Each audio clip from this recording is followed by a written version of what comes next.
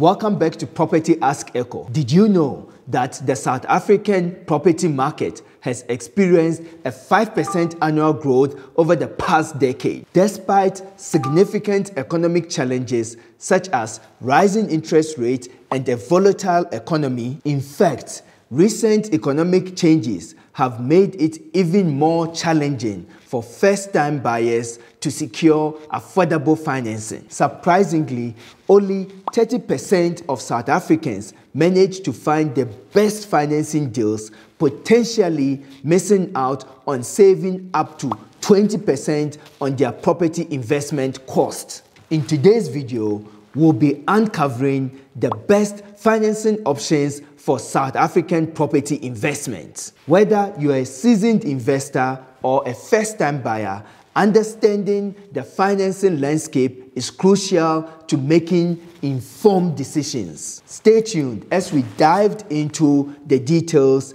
backed by expert insights, real-world examples, and compelling data. If you are new here, give this video a thumbs up and hit the subscribe button if you find it helpful. First, let's talk about traditional bank loans. One of the most common financing options for property investment in South Africa is through traditional bank loans. Banks such as Absa, Standard Bank, and Nedbank offer various mortgage products tailored for property buyers. South African banks offer competitive interest rates. As of 2023, the average interest rate for home loan is around 11.75%. Banks provide flexible loan terms ranging from 20 to 30 years. Applicants need a good credit score, stable income, and a minimum of 10%. Jane,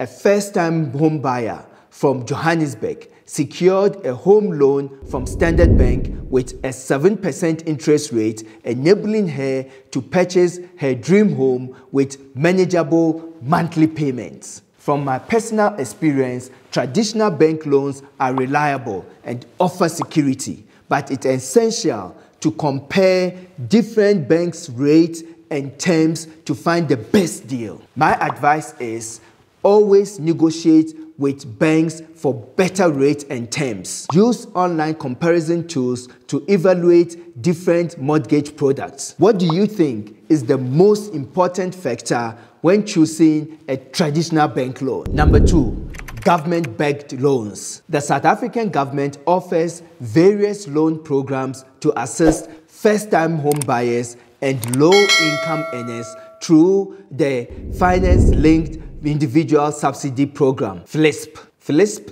provide subsidies ranging from 27,000 to 121,000 based on the applicant's income, available to first-time home buyers with an income between 3,500 and 22,000 rand per month. It requires proof of income, property purchase agreement, and a home loan approval from a registered financial institution. Mark, a school teacher from Durban, used FLISP to get a subsidy of 80,000 rand, which significantly reduced his loan amount and monthly repayments. According to recent data from the National Housing Finance Corporation, over 50,000 South Africans have benefited from FLISP program, making home ownership more accessible for low to middle income earners. Here is a tip: leverage government subsidies to reduce your overall loan amount. Ensure you meet all eligibility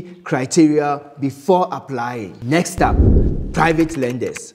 Private lenders and mortgage brokers offer alternative financing options for those who may not qualify for traditional banking loans. Private lenders often have more flexible lending criteria compared to banks. Loan approvals and disbursement are generally faster. Typically, private loans come with high interest rates due to increased risks. Lisa, an entrepreneur from Cape Town, secured a loan from a private lender when she couldn't meet the strict criteria of traditional banks. Although the interest rate was higher, the faster approval process helped her secure a prime property for her business. Recent reports from Funding Hub show that approximately 20,000 South Africans have successfully secured financing through private lenders, enabling them to invest in properties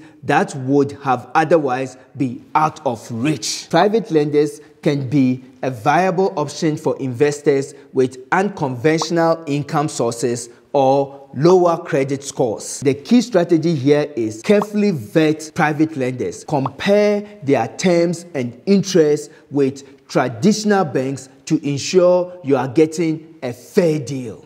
Number 4, Real Estate Investment Trust, REITs. For those who prefer not to take on direct property ownership, investing in REITs can be an excellent alternative. REITs offer exposure to a diversified portfolio of properties. Unlike physical property, REIT shares can be easily bought and sold on the stock exchange. REITs typically pay out regular dividends to investors. David, an investor from Pretoria, allocated a portion of his portfolio to a well-performing REIT, enjoying both capital appreciation and steady dividend income without the hassle of property management. According to the South African REIT Association, there is over 300 billion invested in REITs, benefiting from diverse portfolio and regular dividend incomes. REITs are perfect for investors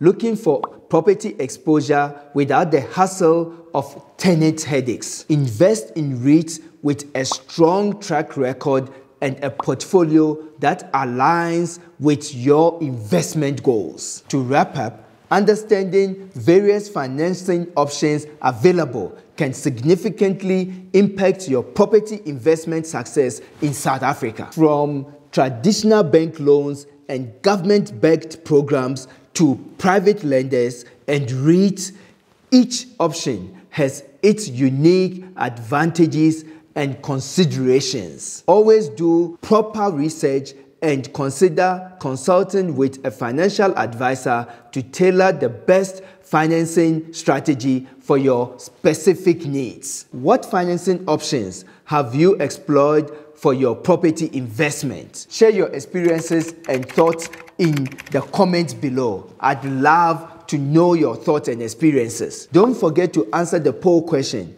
What do you think is the most important factor when choosing a traditional bank loan? If you found this video helpful, you might also enjoy our video on Pretoria residential real estate insights to invest smart. Don't forget to like, subscribe, and hit the notification bell to stay up to date with our latest content. See you in the next video.